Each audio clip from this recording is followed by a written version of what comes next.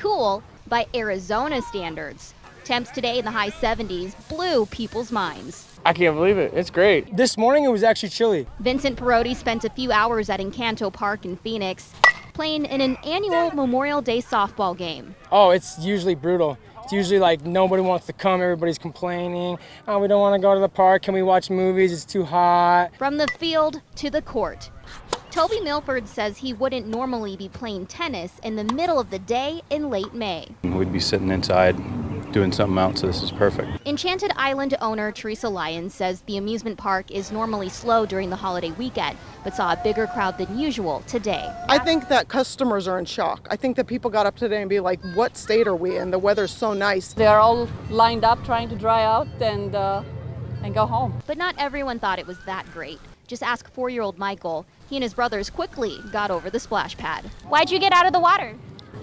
Because it was so cold. But not as cold as Flagstaff. Snowball had to shut down its scenic chairlift because of the weather. It's expected to reopen tomorrow.